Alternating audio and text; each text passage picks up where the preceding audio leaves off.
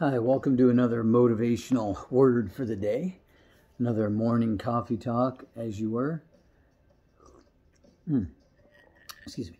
Yeah, so I started this study out this morning. It's kind of going through a couple things, and I found some stuff that is really good. And then I moved on to sort of taking it into a different area. First, I was going to do a study on courage. I was reading through and I read about Joshua and this will all tie in, where it said, be of good courage, go in and take the land, go in. And he said, you people stay back with the sheep and the women and children, but you men, you got to be of courage and go in and fight until you secure the land and until there's peace. And I even went as far as to go grab my concordance, which is, you may look at this and think boring, silly, but it's really cool to look up definitions of words. So I looked up courage. I looked up the Hebrew meaning of it, the Greek. I didn't look up the Greek, actually. I just looked up the Hebrew. And the Hebrew is amatz, which is a root to mean be alert, be courageous, be of good courage, steadfastly minded, strong, establish, fortify, harden, increase, prevail, strengthen yourself, make strong, obstinate, and speed. And there was another one, to do courageously. Let's go over here and look at it. Shazak, or Chazach, Kauzak. It means to seize, to be strong, to be courageous, to strengthen, to cure, to help, to repair, to fortify, obstinate, bind, restrain, conquer, be established, fashion, force, fortify, make hard, play the man, become, repair, retain, wax sore, take hold, be urgent, behave valiantly, and withstand. So this all, I think most people understand what courageous means, but he went a little bit deeper into it when we go into the book of Joshua here, because there's foolish courage too. It's like, hey, run out there and do this. You run out into traffic and get killed. Like, wait, let's be courageous. Let's look for traffic, run out, save the child, and bring him back in. Because there's foolhardy courage too, where you're just going without direction, doing something. And that's another thing. That's just being crazy, right? All right, let's go right to the verse. Joshua chapter 1. No one will be able to stand against you all the days of your life. So that right there helps your courage out, right? When you know God is for you, what does it matter? Let's say there's a whole bunch of Legos and they all could be animated and they're fighting each other, but you are the creator of that Lego set. It was unfair, basically. They had God with them, but it was because it was their time. God said to Abraham, he's like, your people will be slaves 400 years in Egypt, then they will come out and they will inhabit this land. And when they do, I'm going to be with them and I'm going to give it to them. Now we know at one point they went up and they looked at the land. They said, there's no way we're going to do it. And God said, because you didn't believe, none of you people are entering in. Even Moses ended up dying outside the land of Egypt and all the people who doubted. Okay, so when you know God is with you, that's a bit of a boost, right? Like I said, if you have all these Lego toys laid out and you created the Lego set and you're doing your little mock war or whatever, and you could just break all these pieces and build all these pieces over here. God is the ultimate creator. We have to acknowledge that. And that's what we're going to get into in my next portion of this study. All right, now I pray God blesses you and opens your eyes and my eyes and we get good understanding in this. Okay. No one will be able to stand against you all the days of your life. This is God talking to Joshua. As I was with Moses, so I'll be with you. And I mean, it's a neat note here. Yeshua means Jesus, Savior. Moses, the law, didn't make it in, but Yeshua did. And really, I mean, the law is great. You got to keep all the commandments, do your best to do it, and you'll be saved. But think about this. Jesus is our ultimate Savior bringing us in, right? Yeshua. In modern times we have Jesus. So, and that's going to offend some people. Going to be like, what are you talking about? Jesus. You're reading about Joshua. Well, the name Yeshua, Jesus was called Yeshua HaMashiach. He's the Savior, right? So we look to him as our Savior. He went before us. He was very courageous in the firm of much adversity. And he also, the second part of this coffee talk is going to be about ambition, all right? And he didn't have vain ambition. He was ambitious to do good things, not bad things. Okay, but as I was with Moses, so I will be with you. I will never leave you. I'll never forsake you. Be strong and courageous, because you will lead these people to inherit the land I swore to their ancestors. It's kind of like your kids when you go shopping with them. They know you're not going to leave them or abandon them there. They're happy. They're comfortable around you. Now, if you were to forsake them and leave them and wander off, they would be lonely and afraid. But as long as the parent is with the child, everything is good, right? Okay. So be strong and courageous, because you will lead these people to inherit the land I swore to their ancestors. Be strong, be very courageous. Now here's the string attached. Here's the prerequisite for the success. Be careful to obey all the law my servant Moses gave you. Do not turn from it to the right or to the left, that you might be successful wherever you go. Keep this book of the law always on your lips. Meditate on it day and night, so that you may be careful to do everything written in it. Then you will be prosperous and successful. Everybody wants prosperity and success, right? Have I not commanded you, be strong and courageous? Do not be afraid. Do not be discouraged, for the Lord your God is with you wherever you go. And some of you need to hear that out there, because you're out there trying to do good things in life. Be courageous, for God is with you. All right? Let me caveat that into this next one about ambition. Now, some people think, hey man, I'm going to go make $1 million. God, give me courage to go make $1 million. I'm going to start a super company and be at the top. God, give me courage to start a super company and be at the top. I'm going to be the greatest at my job. Everybody's going to bow before me. God, give me courage to be the greatest at my job. Yeah. Yeah. I'm going to be the greatest religious leader ever. I'm going to have 1,000 people watch me in an auditorium. God, help me do this. Help me build my mega church. Yeah. Do you see the difference clearly stated out there between ambition and courage? Courage is to go, there's a house that's on fire. Everybody's down here freaking out. The courageous firefighter busts into the house, rescues the kid and the kittens and the animals and the children and rescues them, right? Ambition says, let it burn. I'm going to build a skyscraper there, right? Or I'm going to be the best firefighter. Let me go. I, me, my, right? Okay. So let's now caveat this into ambition. Ambition is dangerous. All right. Ambition can be hazardous. Those who exalt themselves will be humbled, and those who humble themselves will be exalted. Jesus said that so many times. Everybody who exalts themselves is going to be humbled. Whoever humbles themselves will be exalted. Have you ever gone someplace and you put yourself right up at the top, and then they're like, hold on, this isn't your spot. Go over there. I can remember when I first met my wife, and she was eating with all her friends and family, and I didn't even know these people, and I was sitting at a table over at the side. I thought I'd be up there with everybody, but this was just like her and her friends and family at that time, and I ended up sitting over with the kids or whatever or something, because I didn't know these people. But on the wedding day, it was my time to be at the head of the table with my wife and everything, right? Jesus made it real clear. When you go to a meal, don't grab the highest seat, the best spot. Don't act like you're the greatest. A lot of people do that when applying for a job too. I'm the greatest at everything. And they just oversell themselves. And then when they get hired, it's like, dude, you can't even sweep the floor very well. How are you going to do this? So stay humble, you know. But anyways, those who exalt themselves will be humbled. Those who humble themselves will be exalted.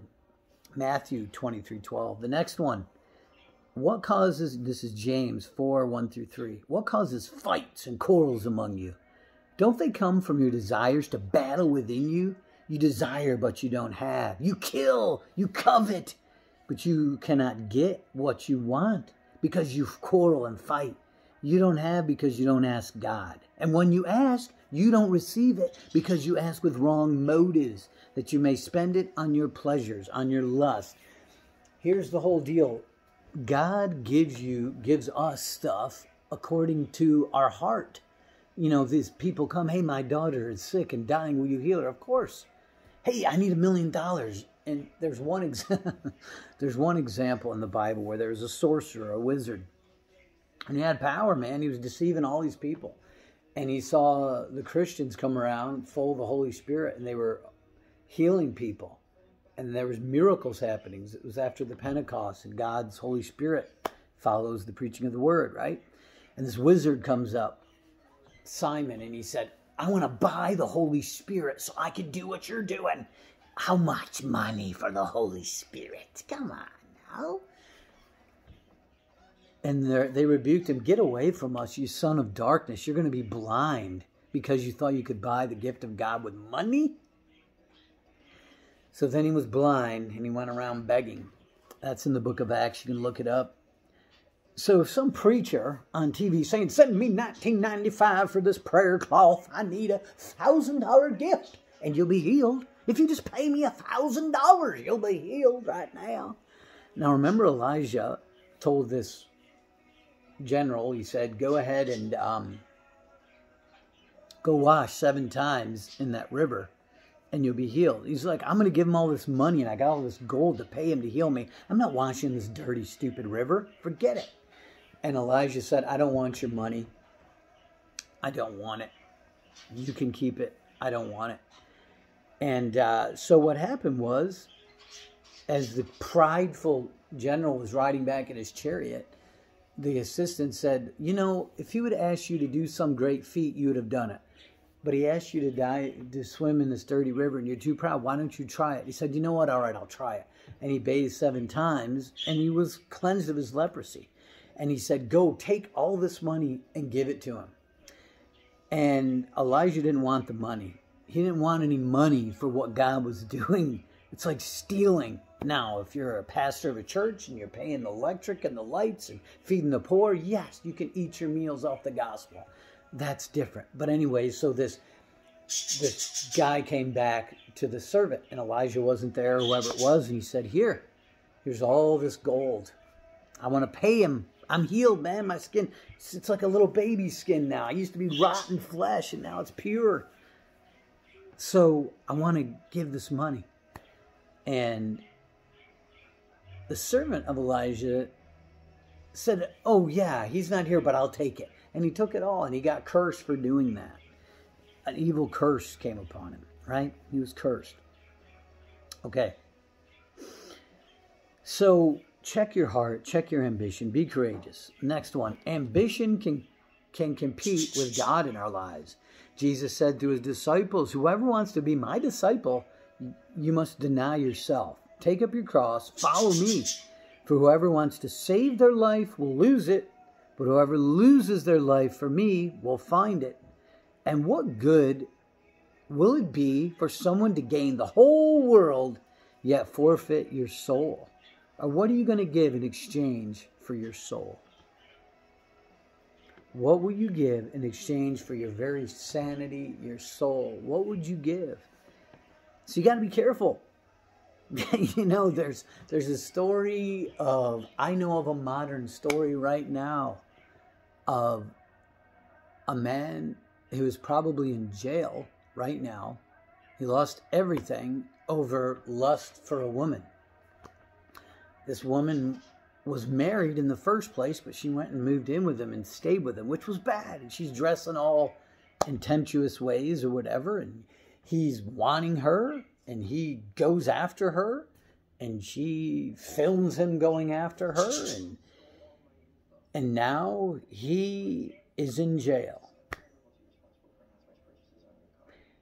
How many men, great tycoons or people, have throwing away their whole life over a little bit of sin or pleasure. Or it says that greed takes away the life of the user, of the person. So don't let things consume you where you lose your soul. I mean, it's pretty simple. I don't need to expound on this very much.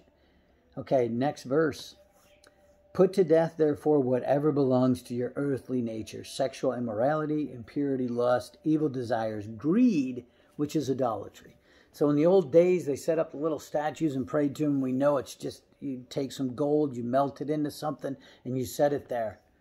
It's not going to help you. It's like if I'm praying to my watch or this cup of coffee, it's not going to help me with my problems. And that used to really irritate God. Once again, it's like the Lego maker. You make your Legos, and you got your Legos. And all of a sudden the Legos are playing, and you build them, you give life to them, then the Legos start praying to another Lego block.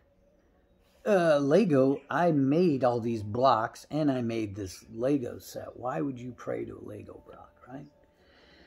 So watch out for ambition.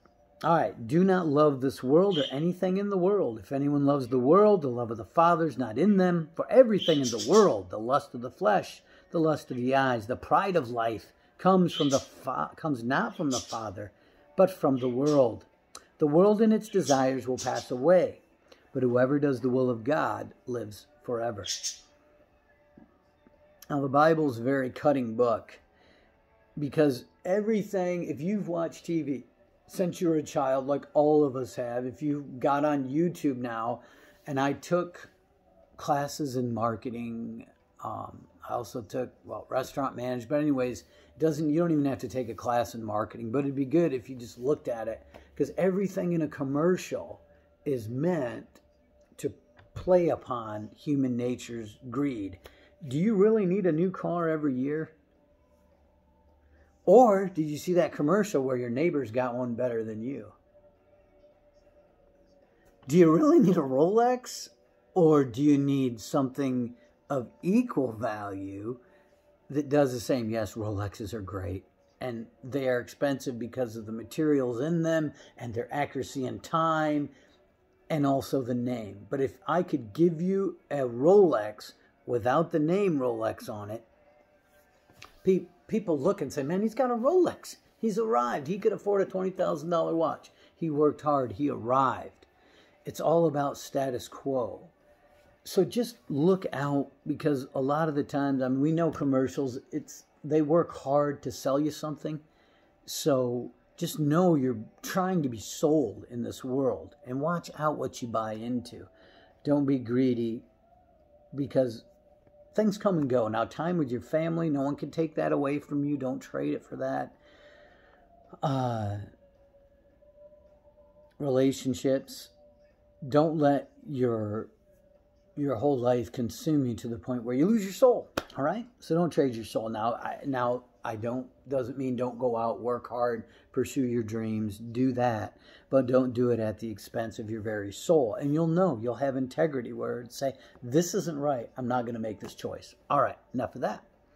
All right, you can have good ambitions. Here's a trustworthy saying: whoever aspires to be an overseer of a church desires a noble task. If you want to be a pastor or a Bible teacher or teach Bible videos, man, that's some good ambition. If you want to build a charity and help people, be ambitious for good things. Be ambitious to work hard for your family. Make it your ambition to lead a quiet life. You should mind your own business and work with your hands, just as we told you. Now, some of my older retired neighbors got this down to a science. Now, if you're going around being a busybody, getting into other people's business and causing problems, now, make it your ambition to lead a quiet life. You should mind your own business. Work with your hands, just as we told you. All right, let me get through the rest of these. No one from the east or the west or from the desert can exalt themselves. It is God who judges. He brings one down, he exalts another. Promotion doesn't come from the east, the west, the north, or the south. It comes from God. This is according to the scriptures. All right, what do you have that you didn't receive? And if you did receive it, why do you boast as though you did not? Here's the thing. It's really cool when people get Emmys and they say, thank God for this Emmy. You know, now you may say, you worked hard for that. You did this. And people got there and say, God doesn't deserve this at all. It's nothing to do with it. It was me. Now, they did work hard. They probably did sleepless nights. They read the script. They got the character lines. They nailed it. They worked hard. I give them credit for that. But who created their eyeballs? Who gave them their mind and their intellect? Who designed their very fingerprints? Who gave them this talent? Once again, let's go back to the Legos. If I got a box of Legos, I can take and make whatever I want with the bricks, and I can break it apart. And if the bricks start saying, I don't owe you nothing, I'd probably look at those Legos and laugh. People call me crazy. What are you looking at? Legos, they can't talk, man. Legos ain't real. It's called an analogy, right? All right. So we just got a few more things to get through. This is what the Lord says. Let not the wise boast in their wisdom. I have a college degree. I can show it to you. I've got an achievement. I've got 2 college degrees. I've got a PhD. I actually do have 2 degrees, but I don't know. They help you somewhat. This is what the Lord says. Let not the wise boast in their wisdom, or the strong boast in their strength, or the rich boast in their riches. But let anyone who boasts, boast about this, that they know and understand me, the living God, that I am the Lord who exercises kindness, justice, righteousness on earth, for in these I delight, declares the Lord. So don't brag about your money. Don't brag about your strength.